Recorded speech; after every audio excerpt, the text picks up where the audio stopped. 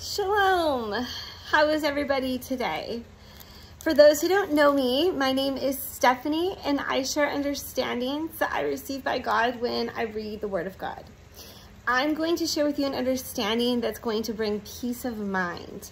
And I asked God last night, and He answered and gave me understanding. And it arrived around the Feast of Trumpets, which is pretty cool. So I'm going to blow the shofar, and tonight we shall all pray for our brothers and sisters to wake up to the coming of the day of the Lord, where is the beginning of the tribulation. So let's blow our shofars.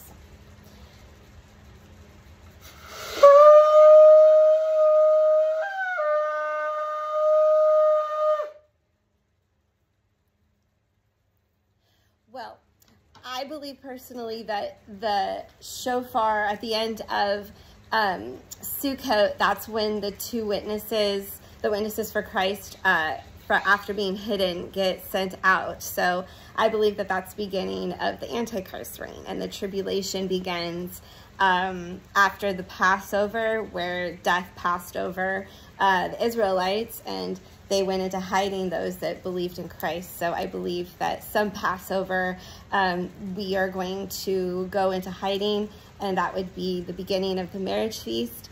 And 5 months later would be Sukkot, where after we celebrated that, we would go out against the Antichrist. So I just wanted to clarify that. But I'm going to share with you a little bit more understanding and some scripture that's going to bring some peace of mind. Everything's written down in the last days for those who have eyes to see and ears to hear. And we get that by asking from God, because it says in the Bible that when we ask, we shall receive, that when we knock, that the doors should be open. Okay, so let's start. I'm going to read in the book of John. We're going to read John chapter 8, 31 through 47. And then I'm going to cruise through John a little bit backwards, and then read into some chapters, some scripture in the book of Luke. And then I'll share with you the understanding. The truth shall make you free. Then Jesus said to those Jews who believed him, "If you abide in my word, you are my disciples indeed, and you shall know the truth, and the truth shall make you free." Then they answered him, "We are Abraham's descendants, and have never been in bondage to anyone. How can you say you may be free?" And Jesus answered them, "Most assuredly I say to you, whoever commits sin is a slave of sin.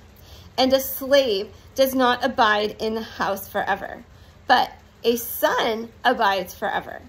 Therefore, if the Son makes you free, you shall be free indeed.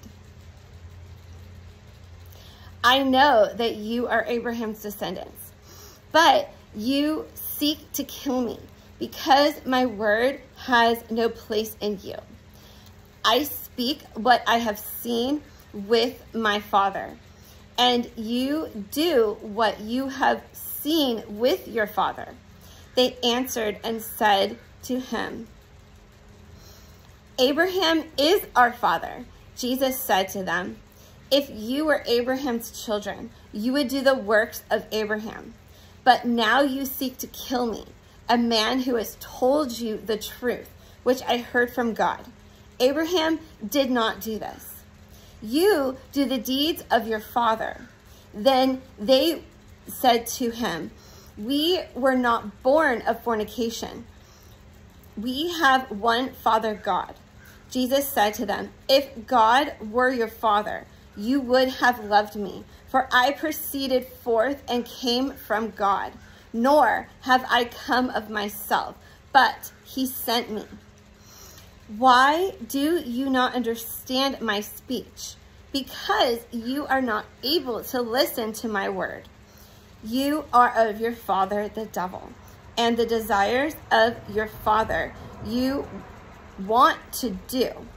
He was a murderer from the beginning and does not stand in truth, because there is no truth in him.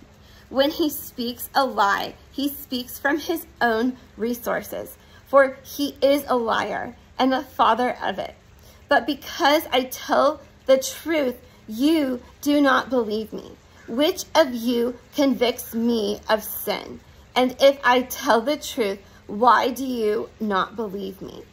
He who is of God hears God's words.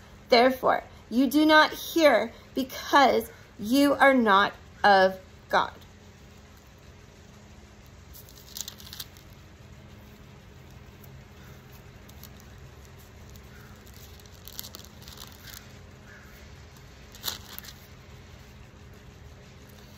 John chapter 5, 24 through 30. Most assuredly I say to you, he who hears my word and believes in him who sent me has everlasting life, and shall not come into judgment, but has passed from death into life. Most assuredly I say to you, the hour is coming, and now is, when the dead will hear the voice of the Son of God, and those who hear will live. For as the Father in life, for the Father has life in himself, so he has granted the Son to have life in himself. And he has given him authority to execute judgment also, because he is the Son of Man. Do not marvel at this, for the hour is coming in which all who are in the graves will hear the voice and come forth, those who have done good to the resurrection of life, and those who have done evil to the resurrection of condemnation. I can myself do nothing. As I hear, I judge, and my judgment is righteous, because I do not seek my own will, but the will of the Father who sent me.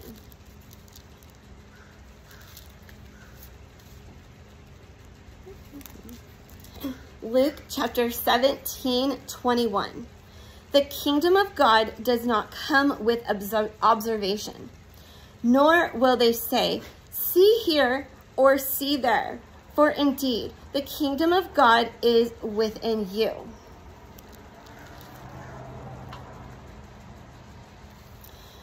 Luke chapter 11, 14 through 23. And he was casting out a demon, and it was mute. So it was, when the demon had gone out, that the mute spoke, and the multitudes marveled. But some of them said, he cast out demons by Beelzebub, and the ruler of the demons. Others, testing him, sought from him a sign from heaven.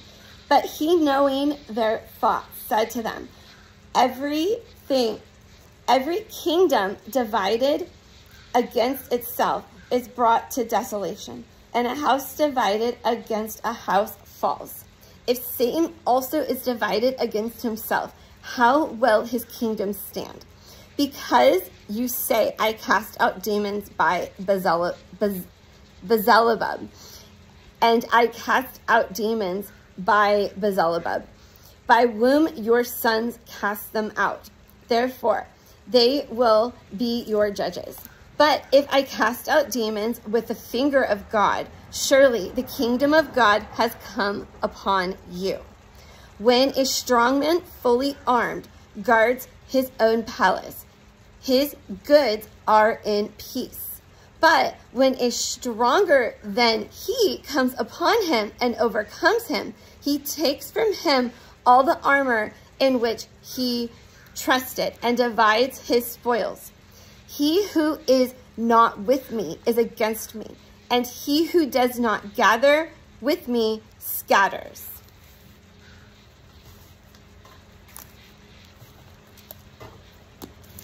So we're going to read that understanding now.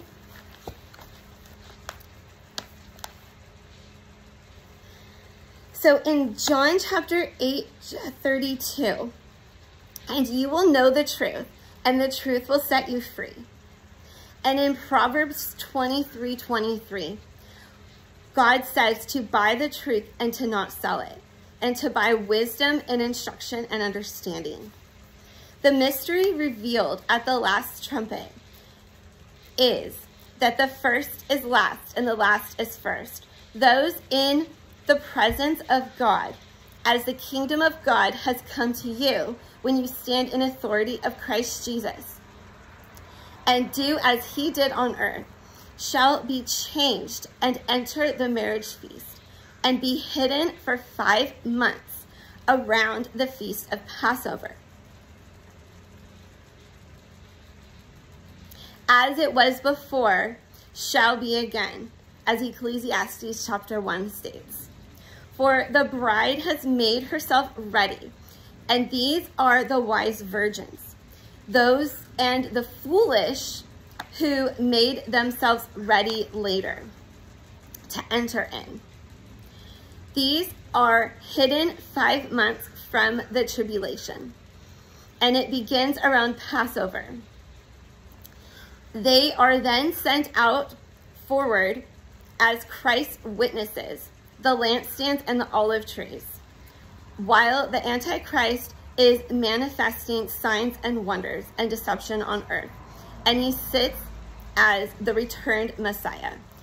For 2.5 months, the Antichrist deceives even the very elect, while Christ's remnant, first fruits, wise virgins, go out to manifest God's power on earth, to shine as the lampstands in the darkness, and to lead those out of it. They lay their lives down as Christ did, and as Christ showed us how, to. While the foolish virgins martyr themselves later when they did not get hidden in the wedding feast, but they remained in the tribulation and received manna and white stones to help endure through the tribulation as witnesses against the Antichrist. For the foolish did not enter the feast, and the ones that martyred themselves received a white robe and are under the altar of God, to be raised in the first resurrection. For those who follow the shepherd where he leads, and God led us to follow him through that narrow gate, together with the wise virgins who entered the marriage feast. In Revelation chapter 11, I'm going to read next.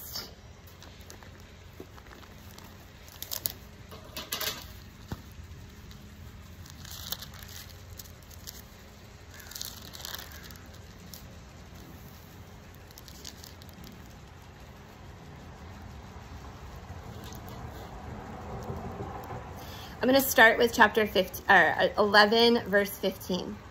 Then the seventh angel sounded, and there were loud voices in heaven, saying that the kingdoms of this world have become the kingdoms of our Lord and his Christ, and he shall reign forever and ever.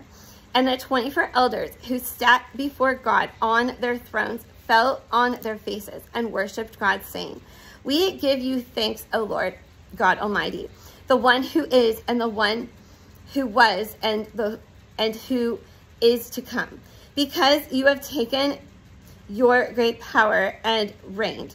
The nations were angry, and your wrath has come, and the time of the dead,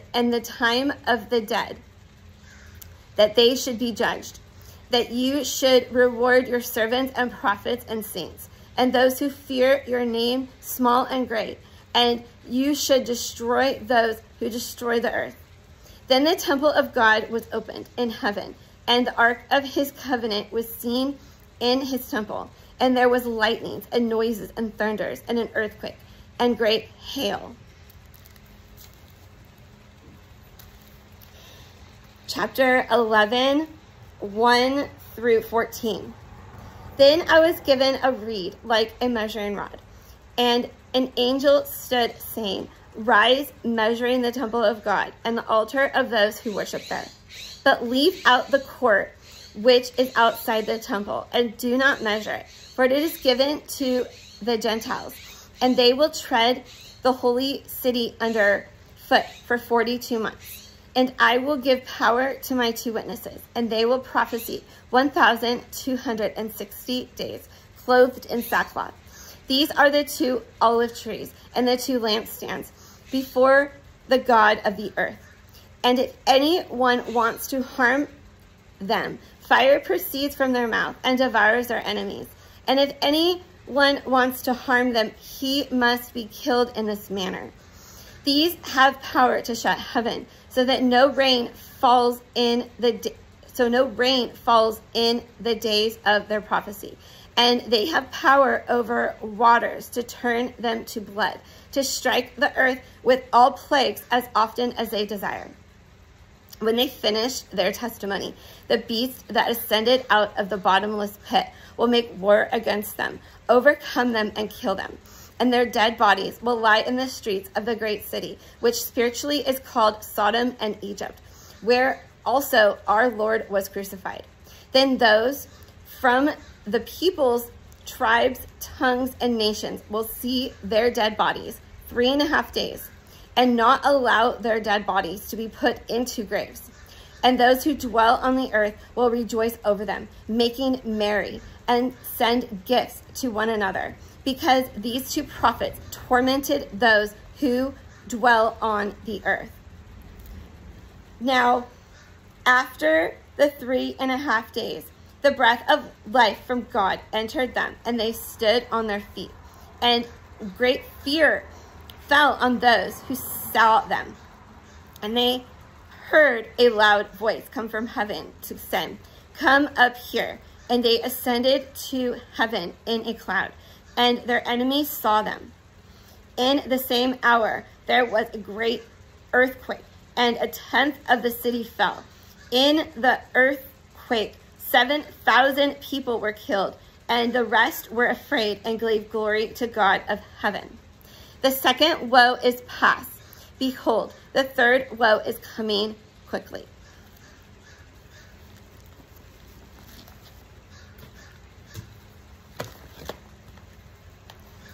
Blessed are those who participate in the first resurrection, for the second death has no power over them, and they shall be as priests and reign together with God for 1,000 years. These are those who follow the Lamb where he leads, as Christ's witnesses during the tribulation against the Antichrist. Then Satan and his army gather against Jerusalem during the battle of Armageddon. And God locks up Satan for 1,000 years afterwards, and pours out the vials and plagues on the earth for the next 6 months, as Daniel's 70 weeks vision tells the length of the shortened tribulation for the elect's sake. Christ will return to gather his wheat in the barn and take those alive and left from the tribulation, those unmartyred believers without garments, to teach them outside the gates on the 4 corners of the earth for 1,000 years. For they got deceived, God's election and the rest of the Gentiles who followed after Satan. But he shows mercy as prophesied and teaches the deceived believers 1,000 years outside the gates of the kingdom. For when Christ returns and stands on Mount Olives, he splits the mountain and makes a valley for those in Judea to flee to, and to teach them the truth, as Jesus is the way, the truth, and the life. Hallelujah. Back to God our Father, our Creator in heaven. Those who made themselves ready stand with God before the tribulation, and they are changed their bodies from corruptible into incorruptible. And those foolish election, unmartyred, are carried through the tribulation and are caught up in the air at his second coming. The truth, to see the truth and go up to the feast. And then they know the truth. And then they go up to the Feast of Booths each year, as in Zechariah chapter 14, to give offerings outside the gates of the kingdom. And those who do not will receive no rain. As during the 1,000 years with Christ, we shall live and grow and plant and teach. So without rain, no growth occurs. And when the devil is released to tempt those that he deceived once again, those who did not grow in God's teaching because they had no rain could get deceived once more and fall into the lake of fire with the one that they followed there, the devil.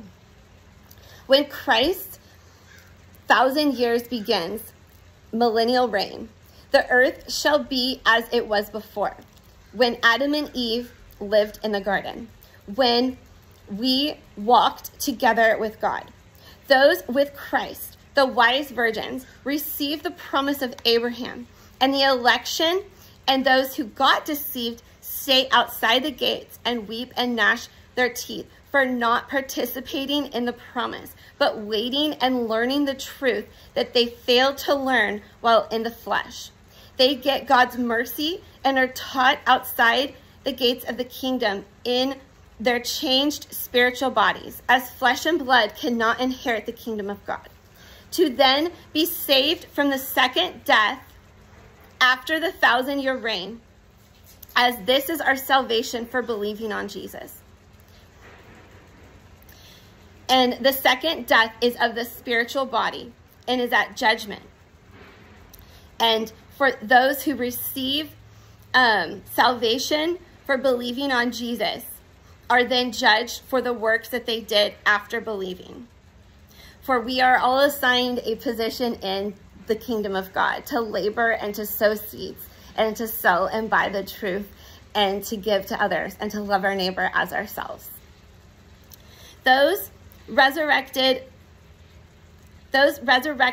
first get to be judges with God and are not in judgment. For God judged them when they stood against the devil, and they have already passed. When the others did not, those who came against God and Jerusalem at the battle of Armageddon will stand and rot outside the kingdom as the final plague is given to those who are wicked for 1,000 years, and unbelievers who got deceived, and unbelievers who got deceived. Then, before judgment, the Son of Man speaks over the dry bones, and they live again. And he joins Israel and Judah together on one stick to live with him for all of eternity after judgment. God's mercy is great, and his love is endless. This is the love story for you to have peace of mind in God's word, so that we do not fear, but trust God and believe all of his promises, and we get rewarded by being prophets and saints in the end.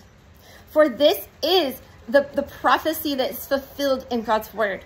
Read it, and you will not be deceived. Believe it, and you will be given power and authority to be used as Christ's witnesses, and to ask and receive for oil in your lamp as a bought purchase from God, and sell love to your neighbor, and cast out demons, and serve the least of these. The truth of the planted seeds grow into fruitful trees, and the deeds of the righteous build your garments to wear in with God inside the kingdom. The banquet is ready. Are you ready to attend before the day of the Lord begins? Let's pray. Father God, in Jesus' mighty name, thank you so much for everybody who came to this video. I pray for everyone to have eyes to see and ears to hear, and for all of us to bring this to you, and for you to give them understanding and direct them in scripture if they have any misguiding or ill teachings that have been taught to them through man's doctrine. Please cast all man's doctrine out of our minds, and please fill our minds only with your word and your truth.